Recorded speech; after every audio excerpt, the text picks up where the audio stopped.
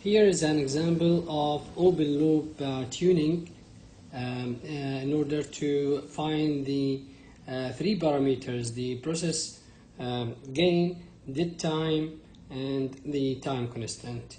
So we have the 4.5 here example. Calculate gain Kc, which is the control gain, integral time Ti for the process reaction curve here. So as you can see here, this is the input, which is a step input, as you can see, and here is the output.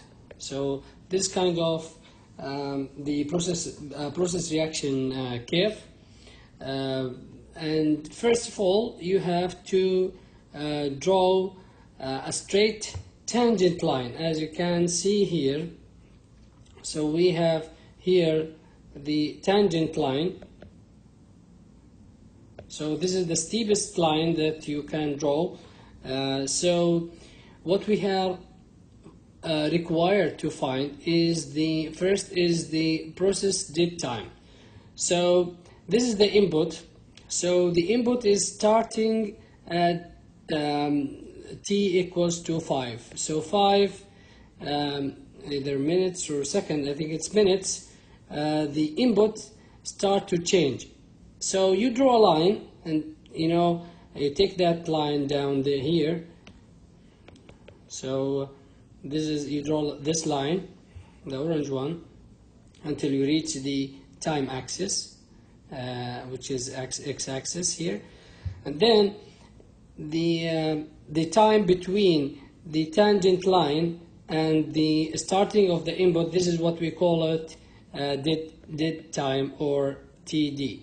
Okay, so this is the TD. So 10 minus 5 is equals to 5, which is 5 minutes. So here, this one, we can get it from the graph. So it's very important. So you draw a line, straight line down to the time axis. So here's the time axis. And you take also a time or a line to the time axis from the tangent line of the process reaction curve. So the duration, or the time between, or the difference between these two lines equals to the dead time. So the dead time, it measures how much the delay between the starting of the changing of the input and the change of the output. Number 2, we have to calculate the process time constant. This is very important. This is a tricky a little bit, so you have to pay attention to this step. So first we have to calculate the total change. So the total change is here for the output. So the change starts from 40 and ends at, let's say, 47. So this is the change in the output. So 47 minus 40 equals to 7. So this is the total change. So this is the total change. This is very important. So now the process time constant equals to, this one, the time where the output reach 63.2% of the total change value minus the t starting. So again, this one you have to understand it. The t or the time where the output reach 63.2 of the total change minus the starting time. So first of all, you have to find the 63.2% of the total change. Do you know the total change? You have to go to the graph of the output. The total change here is the time where the output started to change until it reached the maximum. So the output start at 40 and ends at 47. So the total change is 47 minus 40. So now you have to take the 63.2% of 7. So how much the 63.2% of 7, so 63.2 divided by 100 multiply 7 equals to 4.242. Now, what you'll do with this number, you will add it to the starting point of the output. The starting point of the output, the start is at 40, so the process time constant equals to the time to be 63.2 of the full change minus the time start to change. So again, the starting value equals to 63.2% of 7, which is 44.242%. So in order to find the time to be at 63.2, you have to add the 63.2% of 7 to the starting value. So the total or the final value will be the total here of this part will be 44.242%. So here in this graph, the output is, we can say that the 63.2%, it's almost here, 44.242%. So 44.24%. So this is the 63.2% of the total change. So now the time constant equals to the time to be at 63.2% of the full change minus time start. So we have to take a line from here in order to find the time to be at 63.2. So this is the 63.2. You have to take a straight line to the tangent line. So sorry, you have to take a line from the 63.2 until you reach the curve, and then you take it down here. So almost you can say it's 15 minutes here. So here the 60 where the output reach 63.2% of full change minus the time to start. Where is the time to start? It's here. You see, it start at 10 minutes. Where t equals to 10 minutes. So this is where the tangent line starts. So this is very important. So the difference between these two intervals is equals to the time constant. It's it's a little bit challenging, but you can do so. You can do some practices and try it by yourself, and then inshallah you will get it right. The third parameter, as you can see, first we have found the process dead time, second the time constant, and the third we have to find the process gain. The process gain is straightforward. Kp equals to the change in the output over the change in the input. So the change in the output, you can see the maximum is 47. So this is the maximum minus the minimum, which is 40, divided by 40 the change in the input. So the input, we can say 46 minus 40. So the gain will be 1.67. So you have the process gain, you have the dead time, you have the time constant. Then you can apply the table from the open loop tuning. So this is straightforward. So we have the time constant. So if you'd like to apply a proportional only, so you use this cells. If you would like to apply a PI, then you have to consider these equations down here. If you would like to apply PID, then you have to consider these equations. So for example, if you'd like, please find, or sometimes I ask you for all parameters for all the table as a a whole complete one. But sometimes I specify, please, what are the KC and TI for PI control. So you consider this one. You have the time constant, you have the process gain, you have the dead time. So straightforward, you get it, 0.77 gain.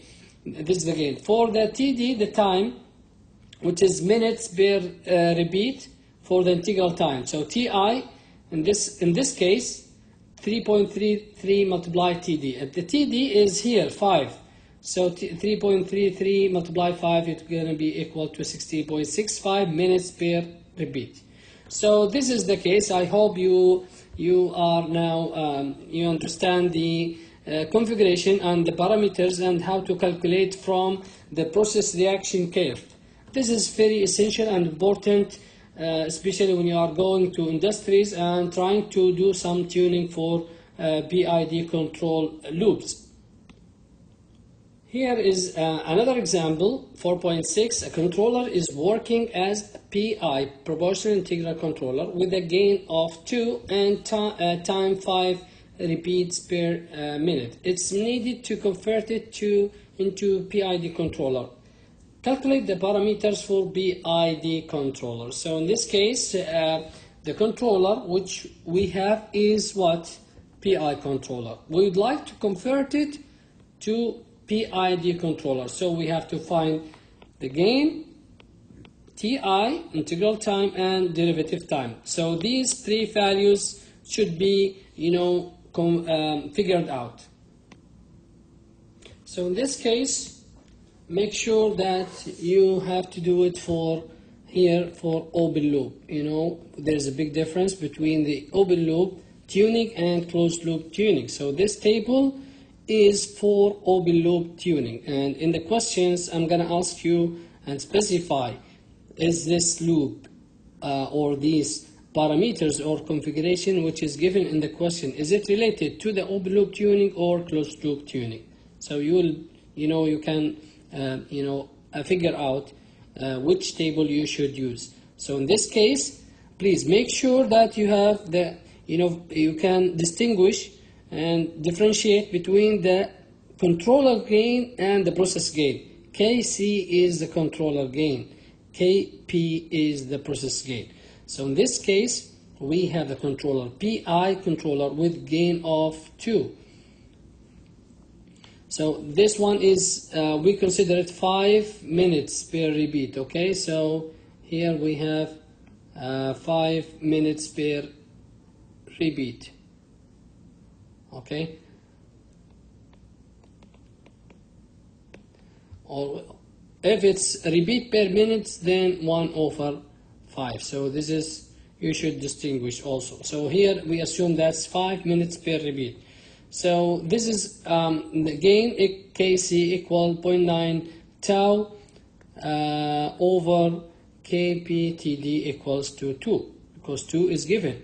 So from this equation, we have also to find the KC for the PID, and then from the TD here or the TI, we can figure out the TD. So we'll see here in this slide, next slide. So we have the KC 0.9 over 0.9 tau over KBTD equals to 2. So tau over KBTD equals to 2.22. Why? Because 0.9 over 2, it's going to be 2.22, and we have tau over KPTD, because we don't know the value of tau or KP, so we'd like to use this way in order to find KC. So the KC now is equals to 2 from the question itself, but the important, or the one or the value that we are looking for is tau over kb td. Why? Because in the example or in the PID controller, we are applying also almost the same equation with different gain here. So 1.1 tau over kbtd equals to kc. We have the value over tau over kptd, which is 2.2 here. So 1.1 multiplied by 2.22 equals 2.44. So this is what the controller gain for PID controller. For the TI, minutes per repeat, so the 3.33 multiplied TD equals to 5. So I'd like to find the TD. It's going to be 5 over 3.33, which is equals to 1.5. So it's clear here that TD is 1.5. So if we are going to apply or find the TI for PID controller, then we multiply by 2, simple. 2 multiplied by 1.5 equals to 3 minutes per repeat. For the TD, it's 0.5 multiplied TD. TD is given, or we have found it here. So 0.5 multiplied by 1.5, which is equals to 0.75 minutes. So in this case, the final configuration, we have KC 2.44, TI integral time equals to 3 minutes per repeat, and derivative time equals to 0.75 minutes. In case of we are considering the closed loop tuning, we have the PI, so 0.45 multiply the ultimate gain KCU equals to 2, because it's given in the question. The control gain is 2. This is the ultimate gain, so we can find the ultimate gain, which is 2 over 0.45. For the ultimate period, from the integral time, we have ultimate period divided by 1.2 equals to the TI, which is 5. So we can find the PU, which is the ultimate period here, which is equal to, it's going to be equals to 6. So we have PU and KCU. We can find all the others. So here it's clearly here KCU equal to 4.44. So here you can find easily the KC, which you multiplied by 0.6. For PU is 6. So here we have PU over 2 equals 6 divided by 2 equals to 3 minutes per repeat. And here we have the PU, which is divided by, in order to find the TD, PU divided by 8, which is equal to 0.75. So these are the parameters for PID controller in case we are doing what? Closed loop tuning.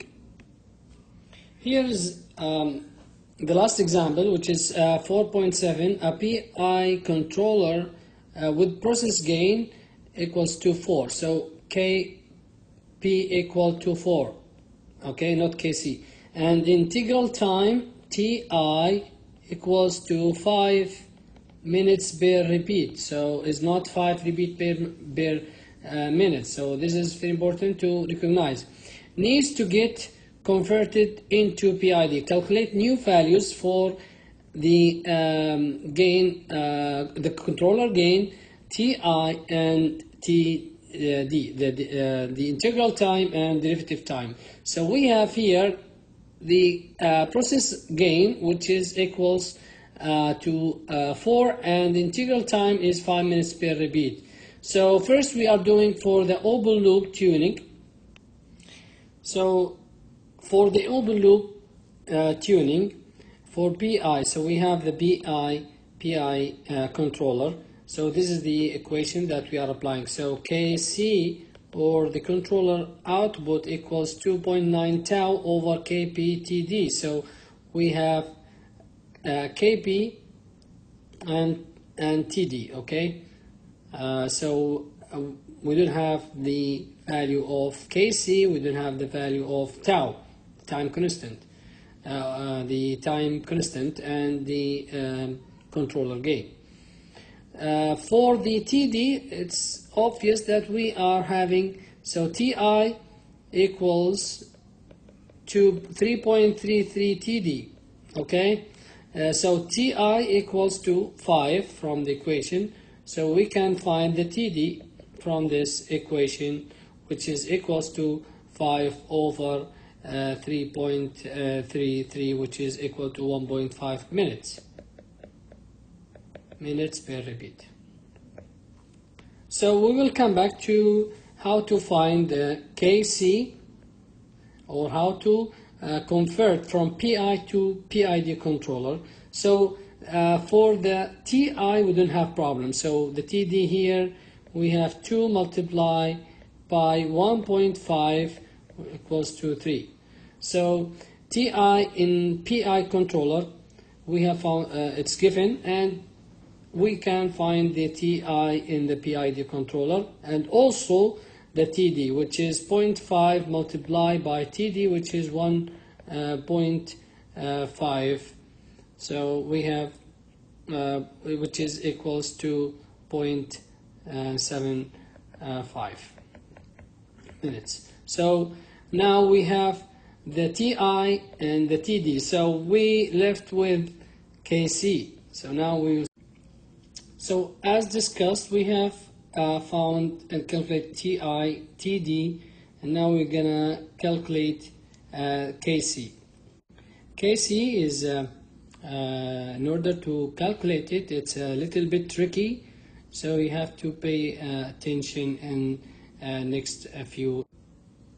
So from the PID table, we can see that Kc equals to 1.1 tau over kptd. So we have known the kp and td, the process gain and td. Kb equals to 4 and td is equals to 1.5 minutes per repeat.